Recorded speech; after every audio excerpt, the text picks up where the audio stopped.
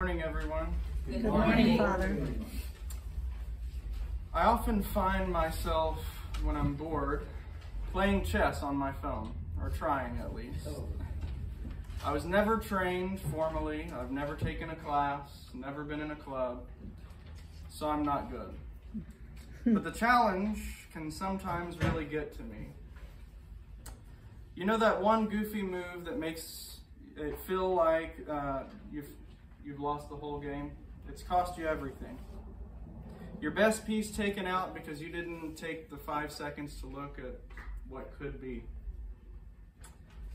Well, more often than not, when this happens, I just resign. What the kids might call rage quitting. Occasionally, though, I keep playing.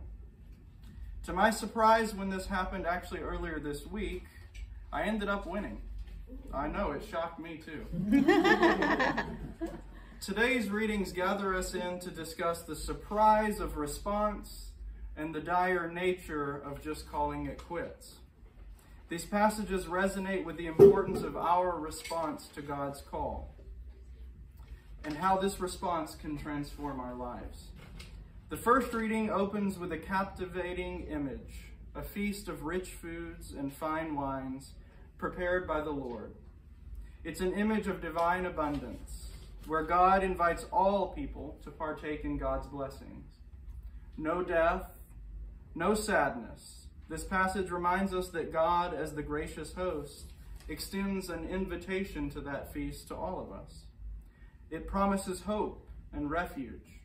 However, our response is crucial. Will we accept the invitation or decline?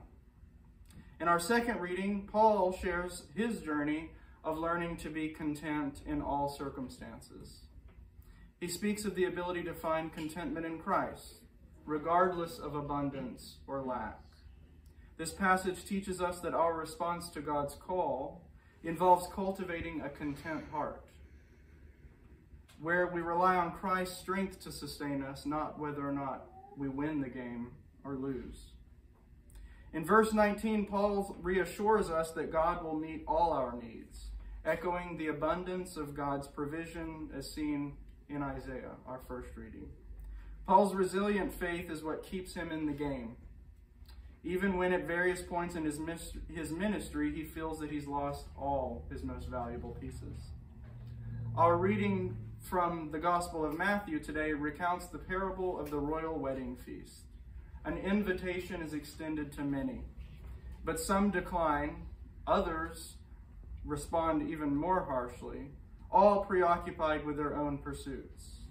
But others respond with joy, eager to participate. This parable symbolizes, again, God's invitation to every one of us, that grace is free. It underscores the significance of our response. Will we be like those that refuse the king's invitation or respond even more harshly? In other words, with God being represented here as the king, will we rage quit when things don't go the way we like? The common thread in these passages is the call to respond to God's invitation. Our response to God's call is a pivotal moment in our lives. It can shape our destiny, determine our contentment, and secure our place in the heavenly banquet. First, we just have to recognize that God's invitation is an invitation of grace. Grace means something that is free, not earned. It's a love that we are all given. Just as in Isaiah's vision of a lavish feast, God's grace is abundant. But it's not enough for the invitation to just be extended. We have to accept it. Our acceptance signifies a willingness to be in a relationship with the one who provides, protects, and loves us unconditionally.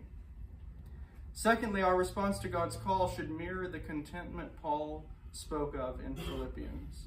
Regardless of life's circumstances, we can find contentment in Christ, trusting that God's provision will always be sufficient. Last, the parable in Matthew teaches us the importance of being alert and ready to respond. When God calls, we must not be too distracted by the world's concerns to hear and answer God's summons. That doesn't mean we're not going to feel like we've lost connection with God. It just means that in those moments we'll be willing to try again. Let us be like the faithful guests who gladly accept the invitation and come to the feast. Remember, at the end it says the bad and the good. We're all probably in the bad category, right? But God makes us in the good category. God makes us whole with God's grace. Clothed in the righteousness of Christ, we all are made holy. In conclusion, dear friends, the invitation is clear. The call is compelling. God is the gracious host who invites us to partake in God's abundant love and grace. If we avoid rage quitting on our relationship with God, we can truly allow God's abundant grace to bless us. It won't always be easy. Sometimes we'll feel like we've lost all hope because our best piece was taken out. But if we embrace God's abundant grace, cultivate content hearts, and eagerly accept God's invitation to the heavenly feast by simply participating in a relationship with God, we will find that in doing so, we not only transform our lives, but become beacons of God's grace for others and transform theirs too. Amen. Amen.